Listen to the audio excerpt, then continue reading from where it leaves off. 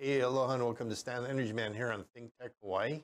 And Stan Osterman from Tiger Shark LLC. Yeah, I got a new company, Tiger Shark LLC. So I haven't got a website yet, but we're working. I'm not also planning to make a whole lot of money, so it may take me a while. Anyways, we get started on today's show. What I'd like to do first of all is talk about some interesting things that have happened over the last couple of weeks that I think would be of interest to folks especially folks that track hydrogen. The first is that if you remember back to around 2008, hydrogen was actually a really big deal. In California, Governor Schwarzenegger was doing the hydrogen highway, and the Bush administration was pushing hydrogen as an alternative fuel, and things were going great guns. And all of a sudden, at the Obama administration change, they put a PhD named Dr. Chu in charge of the Department of Energy. And for whatever reason, he decided that hydrogen wasn't ready for prime time, and he pretty much defunded the hydrogen programs that were going on in the Department of Energy. And it put the skids to a lot of states moving into hydrogen. Well, California kept it going. In spite of the lack of federal funding, the state government put in a bunch of funding. And of course, right now, California has about 6,000 or 7,000 hydrogen fuel cell cars on the road, and it's still pushing forward to make new stations, but it's all basically being subsidized by the state. Well, believe it or not, the federal government is kind of leaning back into hydrogen a little bit with the Trump administration, even though everybody thinks he's not very environmentally savvy and he keeps talking coal and stuff, but he's actually putting money where it belongs, and they're starting to look at more hydrogen, and things are happening. In fact, Dr. Chu came back and said, gee, now that you can get curtailed power for 2 to 4 cents a kilowatt hour, maybe hydrogen makes sense. So all the people who slammed the brakes on in 2008 are starting to accelerate out now and really start thinking about hydrogen, especially the people who were studying it heavily and actually were really sold on it back in 2008. They never stopped, and now they're accelerating out. So to that point, there's a company in Germany. I just found out from a friend, Keith Malone in California, from the California Fuel Cell Partnership, that there's a company in Germany that's building a steel plant that will run on wind turbines that make hydrogen to power the steel plant, including firing their furnaces, because they're finding that hydrogen is the cleanest gas they can get to fire these furnaces. And they can do it economically with renewable wind power and hydrogen.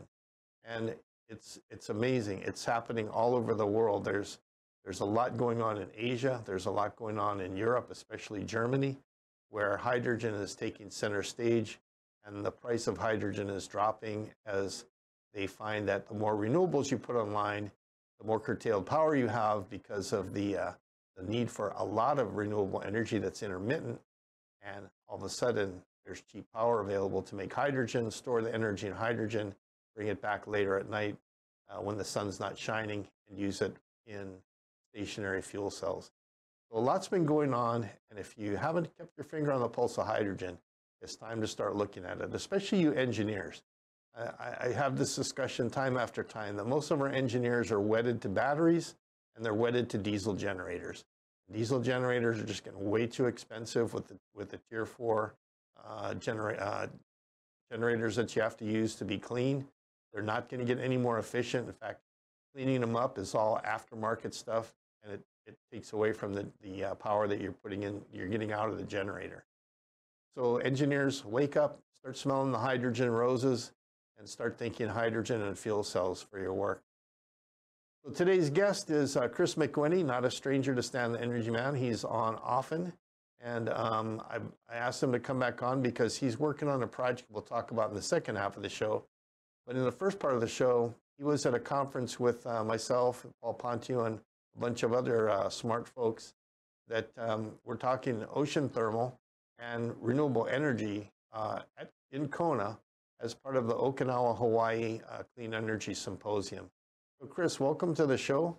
I'm glad you could be on. And why don't you tell the audience just a quick synopsis, if they haven't seen you before, of what you do and your company. Thanks, Dan, for having me. Yes, my name's Chris McQuinney. I'm in Dayton, Ohio. I'm CEO of a company called Millennium Marine Energy, and we build hydrogen fueling infrastructure and deploy it across the country. And we have 16 models that are have what's called a certificate of attestation from CSA Group, meaning that they meet all the codes and standards necessary in order to put those products out and do it safely and within the codes and standards. And we've been in business for about since 2003. Actually started it at our garage at my house, and then 2013 we bought a 40,000 square foot building, and we've been working out of there ever since. And so we have quite a few projects going on, and one of them is the Transcontinental Hydrogen Highway. All right. What, you know, we were at that symposium last week. Is there anything that stood out in your mind that you think is, you know, in the category of game changer that came up during that conference?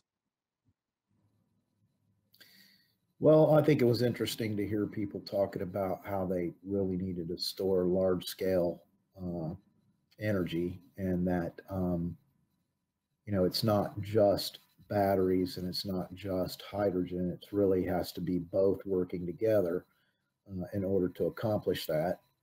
The batteries give you quick on and off and the ability to follow loads and ramp up and down.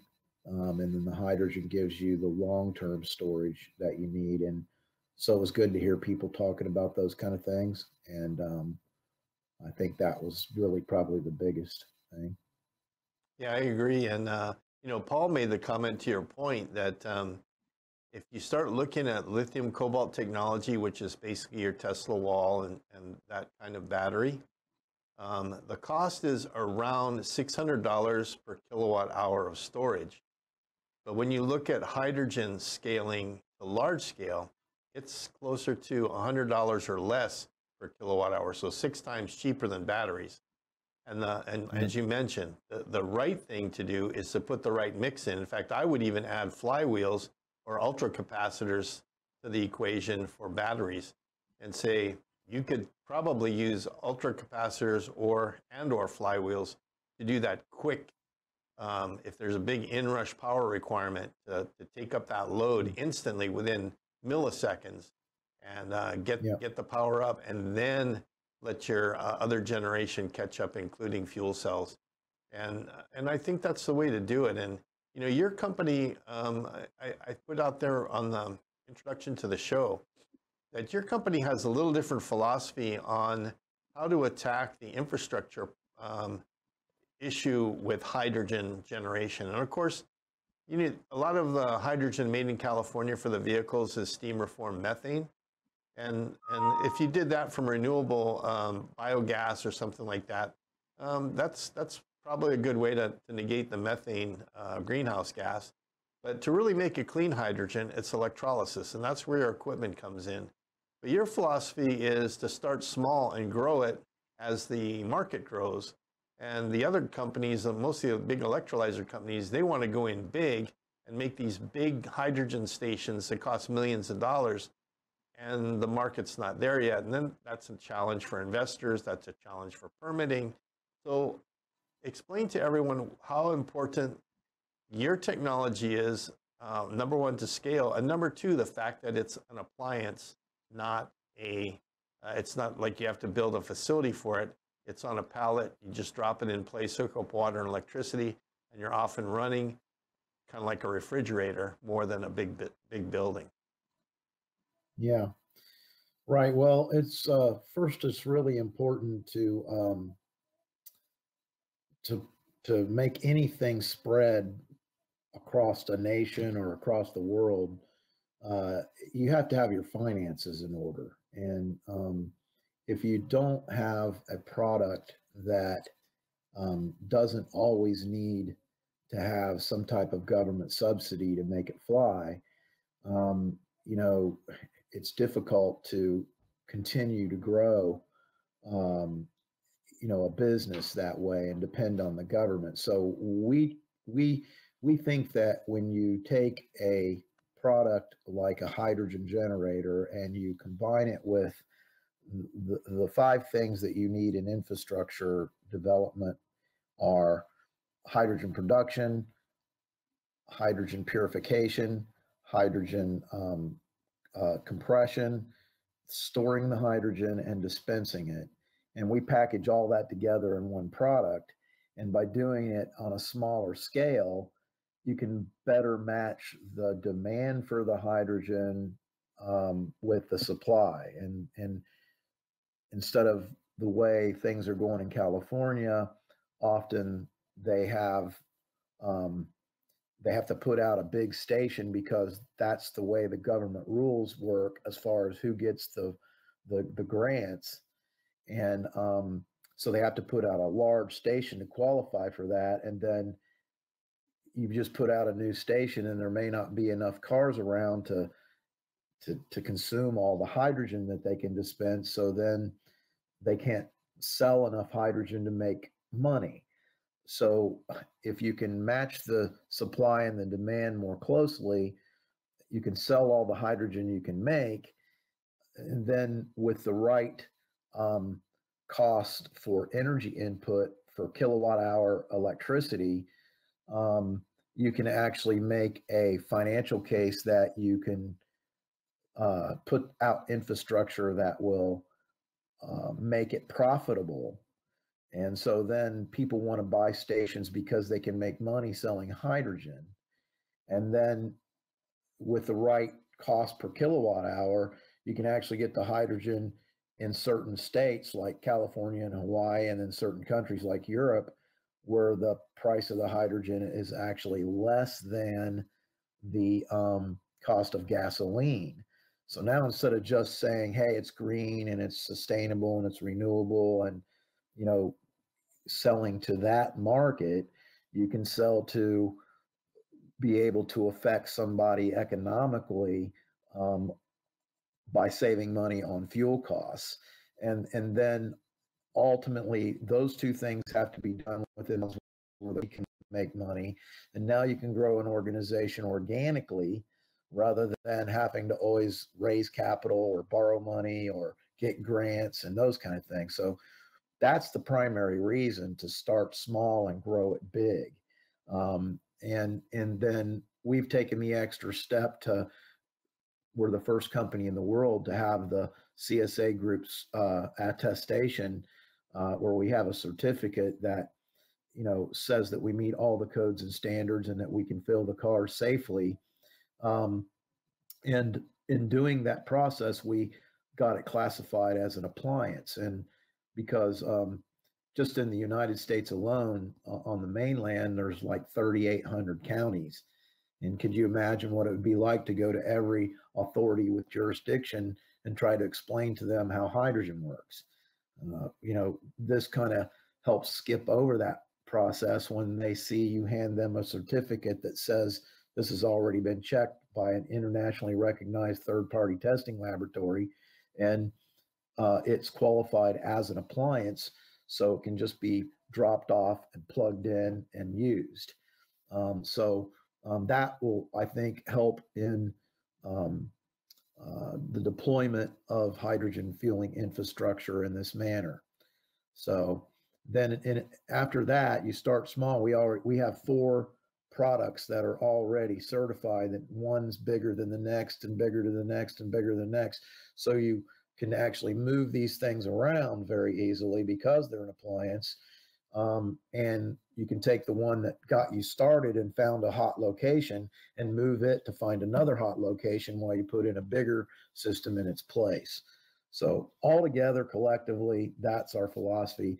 We've went out and done this. This is not something we're talking about doing. We're done with it. You can look at our website at mreh2.com and see all the different products that we've got done. Yeah, and I'd like to let the audience know that when I worked at HCAT, we were one of your first customers. I think we have serial number 2 of your was it 200 series electrolyzers and stations. And you know, we're going to take a quick break here, but when we come back, I want to talk a little bit about price, because I know our station when we got it was just over $100,000. I think it was around $120,000 for the basic station, and I ordered extra storage so that we'd have a little more flexibility on the storage. So let's we're going to take a quick break, and then we'll be back after the break, and we'll talk about how affordable the is compared to the other stations that are out there now. Hi, I'm Rusty Komori, host of Beyond the Lines on ThinkTech Hawaii. My show is based on my book, also titled Beyond the Lines, and it's about creating a superior culture of excellence, leadership, and finding greatness. I interview guests who are successful in business, sports, and life, which is sure to inspire you in finding your greatness. Join me every Monday as we go Beyond the Lines at 11 a.m. Aloha. Aloha, I'm Dave Stevens, host of the Cyber Underground. This is where we discuss everything that relates to computers that's just going to scare you out of your mind. So come join us every week here on ThinkTechHawaii.com, 1 p.m. on Friday afternoons. And then you can go see all our episodes on YouTube. Just look up the Cyber Underground on YouTube. All our shows will show up, and please follow us.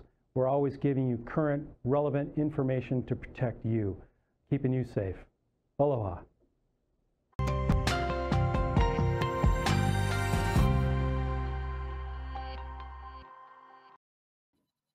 Hey, welcome back to Stan the Energy Man here on ThinkTech Hawaii. Stan Osserman and Chris McWhinney talking about Chris's Millennium Rain electrolyzer systems that not only make hydrogen cleanly by taking power, electric power and water and splitting the water, but they also scrub the hydrogen and make sure it's all the oxygen and any moisture is separated out of it.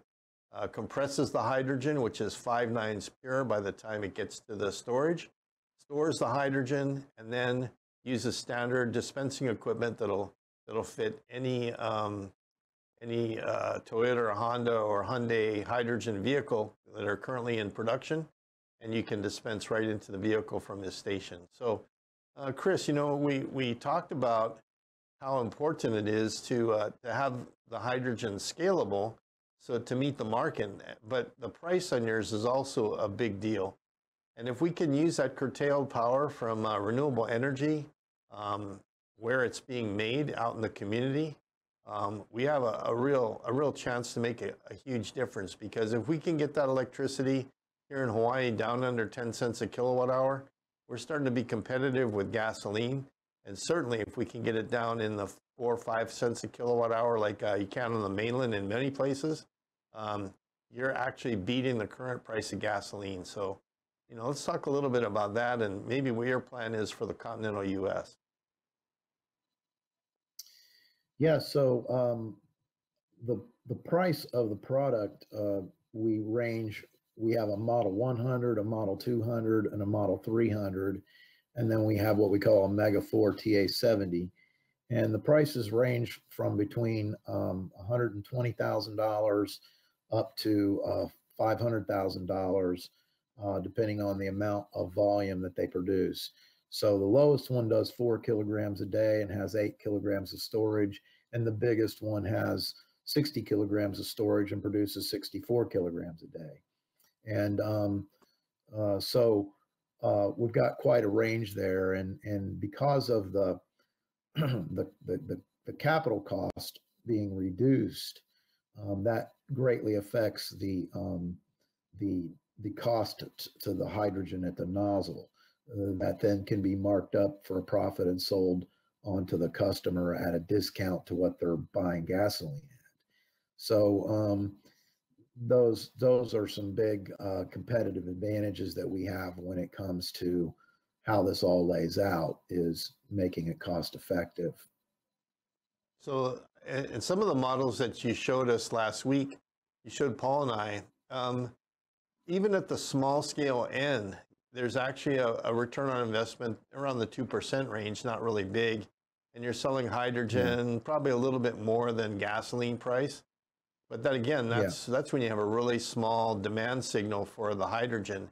But as you get up a little higher to maybe 4 or 5 cars a day, you know, we move up to your second or third tier of generation.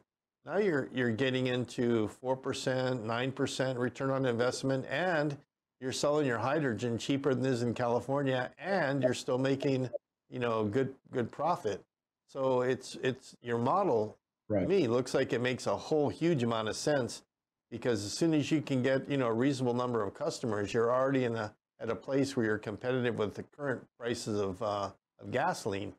And right now with fracking and to get most of our domestic oil, those wells don't produce as long as our traditional wells. And I think people are just going to start noticing the price of oil creeping up slowly as we basically lose our supply. And what we don't want to do is cut our supply down to where oil is really expensive domestically and then become dependent on foreign oil again. And we're back in the same energy security debacle that we've been in for years, where we're fighting wars and we're doing all kind of stuff to keep our oil supply going. Right, right. So one of the things that dawned on me there when you were talking is that one of the reasons that we're able to do what we do and others are not is because we're taking also a different approach in strategy as far as delivering the gas to the vehicle. The stations around the world that are being deployed right now are all at 10,000 PSI, and they want to fill the cars in 5 minutes. And in order to do that, you have to pre-chill the hydrogen down to -20, -30, or -40 Celsius. And that takes a lot of extra energy. It makes the cost of hydrogen more because the equipment costs more. And it's 3 times more to put a 10,000 PSI station together than it is a 5,000 PSI station, because all the parts for compression and the fittings and the tubing and the tanks, storage tanks, all those components are not widely available at 10,000 PSI. So you pay a premium for them. And so our approach is at 5,000 PSI. So your car is only going to get a half a fill, and you're going to go half as far. You're going to have to fill up twice as much. But we think the consumer will do that because some is better than none. And the way they're currently doing it, it will not self-propagate. We want to be able to grow organically and have the growth occur naturally because the demand is there and it's affordable. If the government decides to fund it out of money, the current way that is being done is not going to last. So there is a sacrifice for doing it our way, and it's important that people understand that. Yeah. But we think it's worth it. I wouldn't call it a sacrifice so much as, I think as a habit, I can tell you for certain that as a National Guardsman, I never let my tank go below a half on my truck or my car, because here in Hawaii, we could have an earthquake on the Big Island that could cause a tsunami that would impact our island, and we'd have 20 minutes to react to it. You don't have time to go fill up, 800,000 cars at gas stations in 20 minutes, because after that you'll have a shortage of electricity and gasoline on the island. So I always keep my tank half full or more, and that's where I fill up. But you could do the same thing here and say, look, I'm gonna fill up and always have a half a tank in there and stop more often. I live on the windward side of the island, and it takes me, I never buy gas in my neighborhood. The closest gas station that I get gas from is the Costco here in Honolulu. But I do it because it saves me money, and it's 30 miles away or 15 miles away from my house, so 30 miles round trip. And it's not a problem. When I'm in town, I fill up. Today I filled up with some some gasoline, and could do the same thing with hydrogen. And and you get 150-mile range on an island. Here in Hawaii, that's plenty of range, and it's equal to even the smaller battery plug-in vehicles that are accused of having range anxiety. It's more than they get. Oh yeah, it's still batteries, and with the exception of the Tesla, you're getting an 8-minute fill, and you're going 150 to 170 miles. So it's still much better than any of that. I just wanted to be clear that there is a reason that we're that much cheaper, and people have to buy into that argument. But I think they are. And you mentioned the Transcontinental Hydrogen Highway. we're going to be deploying 27 stations from Los Angeles, California to New York City. And we're going to be the first company that we know of that will be able to claim that they have crossed a continent and allowed you to drive from one ocean to another ocean. And I think that's going to be a really important feature or accomplishment to wake up the world to see that it doesn't have to cost as much as what it's being touted. And so in preparation for that, we have just completed the very first triangular highway. We call it the Ohio Hydrogen Triangle, from Columbus, Ohio to Dayton, Ohio, and down to Portsmouth, Ohio. One leg is 122 miles, another one's 90 miles, and another one is 75 miles. And we have stations in all three locations, and we have 5 vehicles that we're able to drive in between them.